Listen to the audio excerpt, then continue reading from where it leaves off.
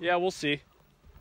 We're all geared up. All right, we're back in the Badlands.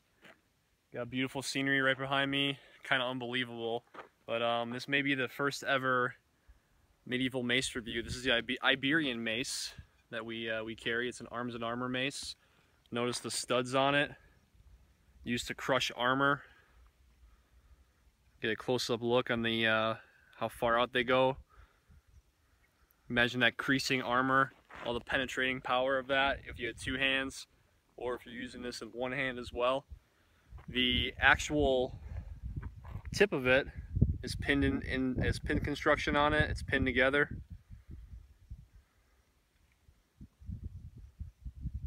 That's very cool. We have a hardwood shaft to it. See, it's the whole length of my arm. Say this is about 28 inches altogether. Gotta watch my step behind here. There's no mistakes out here. And you'll see that obviously a lot of the weight is on the tip of it. So you really gotta use your body to rotate, be able to get this thing back around. Bam. It's not really that good for broken strikes. It just takes too long. But for fluid strikes, for overheads, two hands will work better. Bam, bam, bam, bam, bam. It's more like a medieval baseball bat, if anything, but specifically used as an anti-armor weapon.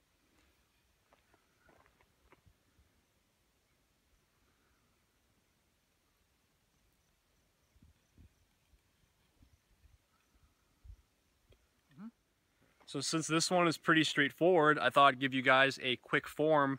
If you have a mace or a warhammer, anything like that, that's more of an anti-armor weapon, so you can train this form at home.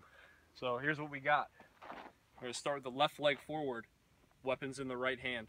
We're gonna come out, strike 1, 2, 3 on the vertical, then we're gonna go a diagonal number 1. Now we get in this backhand position. 1, 2, 3, and then we throw the 2 and we're back to the position that we started in. So let's take a look at it again. 1, 2, 3, and then you hit the diagonal. 1, 2, 3, and then you hit the diagonal and you're back to the starting point. I'm going to rotate it a few times so you can see it from different angles, and that way you can catch all the beautiful scenery that we have over here right now. So let's do it.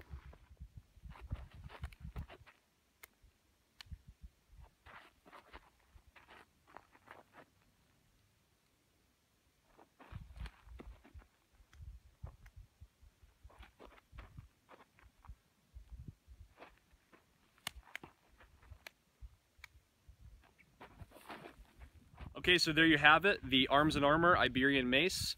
This may be the first ever mace review in the Badlands of South Dakota, and I want you guys to let me know what you think of this weapon. See if you can comment below, subscribe to the channel, let me know what you think. I'll talk to you soon.